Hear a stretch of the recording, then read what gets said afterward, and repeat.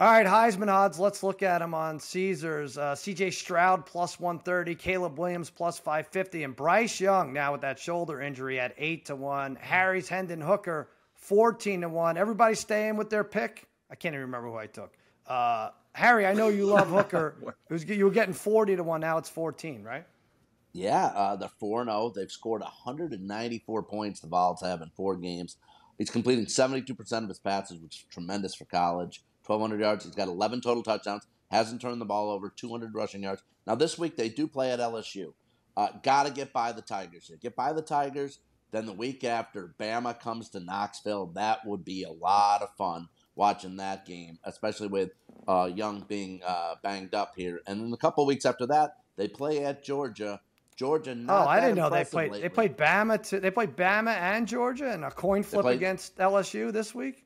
Yeah, tough schedule, but you get by LSU. You got Bama at home with Young hurt, and then a couple weeks later at Georgia, who Georgia just offensively hasn't looked overly impressive.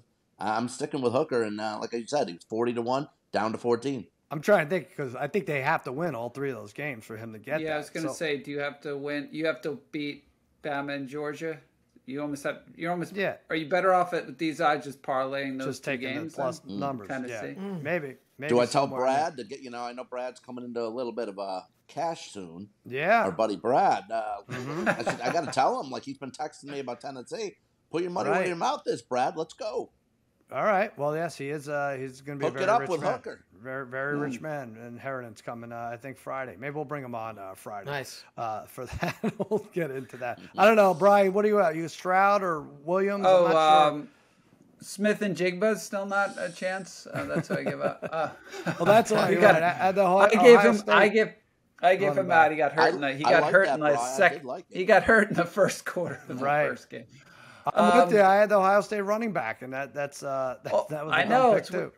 Yeah, well, the thing is, like, at this time, Trevion right, Henderson, 200 Stroud at plus 130, those odds suck, right? You can't, even though when you look at the list, you're kind of like, it probably has to be Stroud, but you can't jump on those odds at this point in time. I mean, I don't know. Bet him to beat Michigan, right, in the last game. Yeah, that's all that means. I mean, they'll be still a decent favorite in there, but bet him to win. Yeah. But then I was looking at like Blake Corum for Michigan at 20-1. Guys racking up the touchdowns. 10 touchdowns, like 6.5 yards per carry. So I got somebody to throw in there. Who do you got? Go ahead. Well, my guy was Van Dyke on Miami. Is he even starting for them anymore? What happened to that kid? He did get benched. He did get benched, but now he's probably starting. All right, you got to pick a new one then, Parley. No, I would throw out just because he's not going to win it. But his numbers are going to be fantastic at the end of the year. Rodgers from Mississippi State. I mean, he's got a great coach. He's in a great passing offense.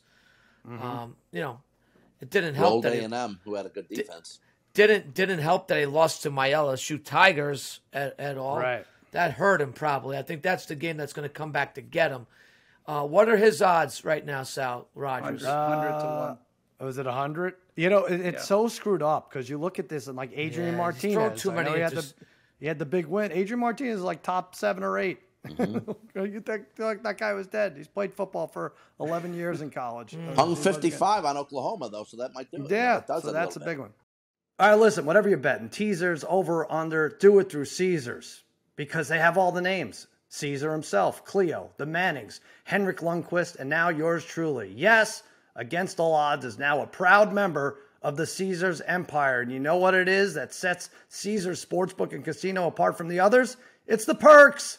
It's the only sports betting app with Caesars rewards. So every time you place a bet, win or lose, you get reward credits, which could use towards game tickets, bonuses, experience free stays at iconic Caesars destinations, and more. And your very first bet, check this out, Harry. It's on Caesars. Up to $1,250. If you win, congrats. If you don't, you'll get it all back as a free bet. That first bet also gives you 1,000 tier credits and 1,000 reward credits, putting you closer to the types of perks only Caesars can offer. So download the app, use promo code CZRFULL, and go full Caesars this season.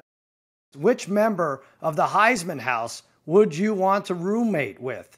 I'd have to go with have to go with my guy. I know this is showing backwards, but Bo Jackson. Mm-hmm. How could I not go with Bo? Greatest football player ever to live. My favorite player growing up, TD? Roger Staubach. Right? Right. And you can't, look, what don't you want out of a roommate, right?